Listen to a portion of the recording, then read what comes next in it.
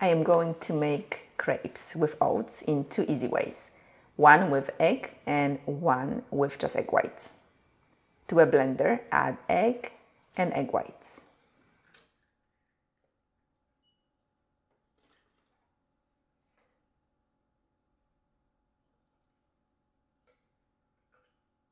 Reset the scale. 200 grams old-fashioned oats.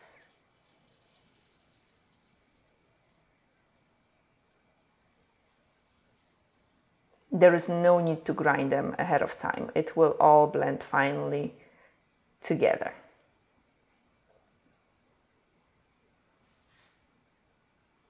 Reset the scale again and add 1 cup of milk, or you can use almond milk as well.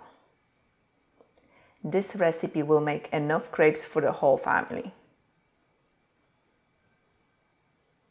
Pinch of salt. Reset the scale. 1 tablespoon of cornstarch, that's about 10 grams. And blend it until very smooth. Transfer to a large bowl. And start with 1 cup of sparkling water. You can keep on adding water to achieve the desired consistency, and I suggest starting 1 cup at a time so you don't overdo it. And as you can see, the batter is very thick.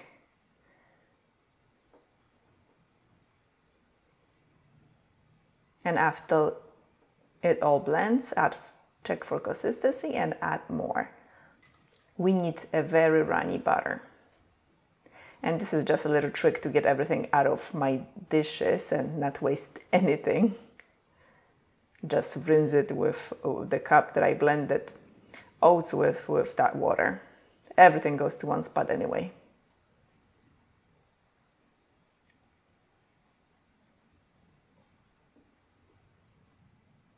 And at this point, the batter is very runny. Let it sit for 15 to 30 minutes and it will thicken. And this is the right consistency for frying. It looks very runny, but that's what we need. Now the lighter version, the egg white only version, and I'm going to make half of the previous recipe. So half a cup of almond milk, and I'm using almond so I have less calories. 100 grams of egg whites,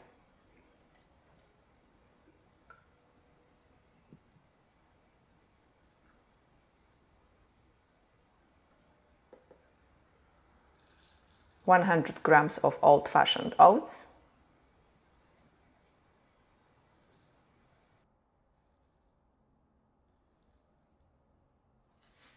pinch of salt, half a tablespoon of cornstarch, and we're resetting the scale again for 5 grams to make sure it's only 5 grams. And blend it all well.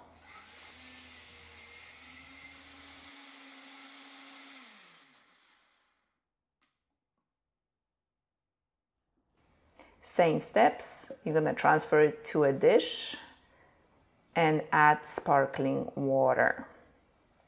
And again, I'm gonna add only a cup of water into the blender to remove all bits and pieces. See how clean? Perfect. Nothing sticking to anything.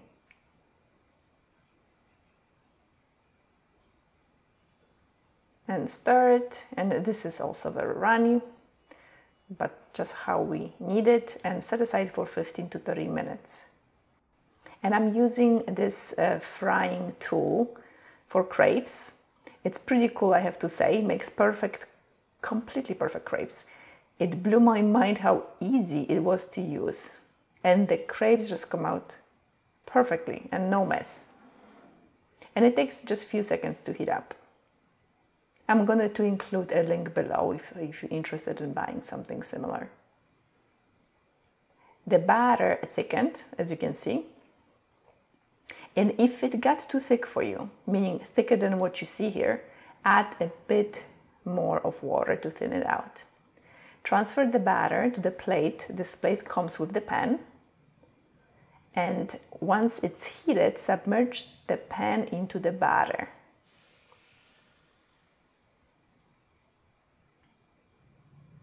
And that's it. And it doesn't stick, guaranteed, perfect. No butter needed, no oils, nothing extra. And the crepe has to completely dry out before you flip it. Don't touch it too early or it will fall apart. When the edges are lifting, the chances are the crepe is ready.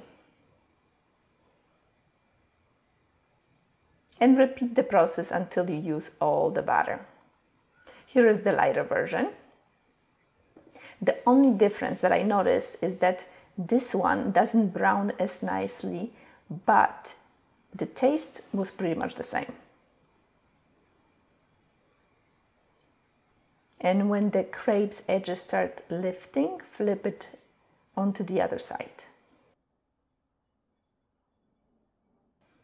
The texture is very solid.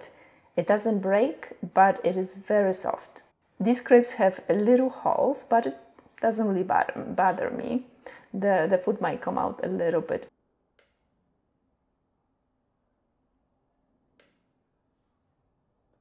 If it bothers you and you don't like the filling coming out of the pores, just fold it like so and add filling on top.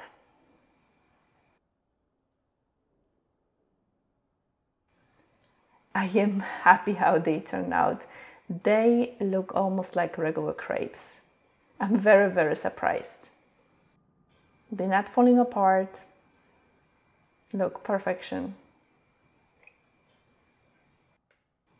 Let's make the toppings. This one is my high protein chocolate peanut butter sauce. I would call it a fake Nutella. The PB2 makes it high protein. So I added cocoa powder, the powdered peanut butter, PB2, and amounts you can adjust. This doesn't have to be exactly how I made it. You can adjust to your taste. And syrup. I use, of course, the sugar-free syrup, but if you don't like sweeteners, go ahead, use honey or use a maple syrup. But make sure you account for the extra calories. I have here processed farmer's cheese. Processed meaning I blended it in the food processor. You can also use ricotta cheese if you don't have farmer's cheese. And I'm going to add 5% Greek yogurt and mix until smooth. No sweetness needed in that cheese because I'm going to mix it with this mango jam. I made it with fresh mangoes on a pan, just reduced it to this thick paste. You can use fresh strawberry, cut them up. They will perfectly complement the Nutella wannabe spread. And smear the jam over the crepe, add cheese and yogurt cream.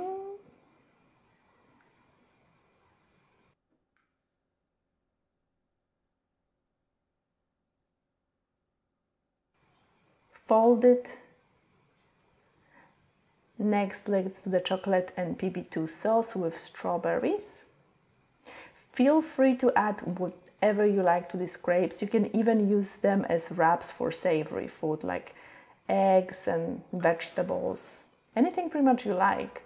You can preserve them and keep them in the fridge and reheat them whenever you need.